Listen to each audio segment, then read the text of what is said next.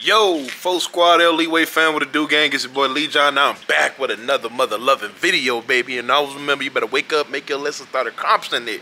Because it ain't done your way, how you expect to have any leeway, baby.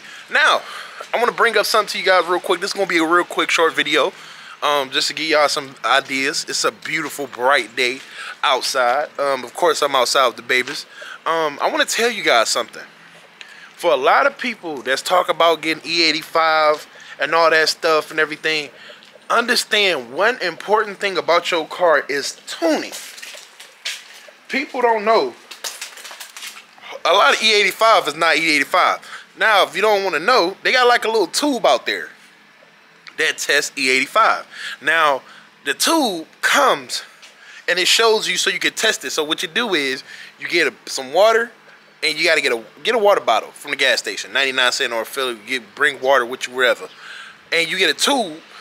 Thing about it is, you put the tube up to a certain amount to a blue line, and you get E85. You pour E85 inside the cup thing. Pour it inside the little container. You shake it up a little bit and let it sit for a minute, and it tells you what you got. Now, a lot of people don't tune their car for E85. They tune it for E75 or E80. That I know of. I'm not saying everybody. I'm just telling y'all what I learned from my friend. So basically, I'm sticking with 93 octane. And when I tell you I won't pump gas, I won't pump gas. E85, man, it can be tricky because it can go up to either, I think it's 60, 65, 70, 75, 80, 85, and 90. So just be smart about that. I just want to throw this in here for a short real quick. Holla.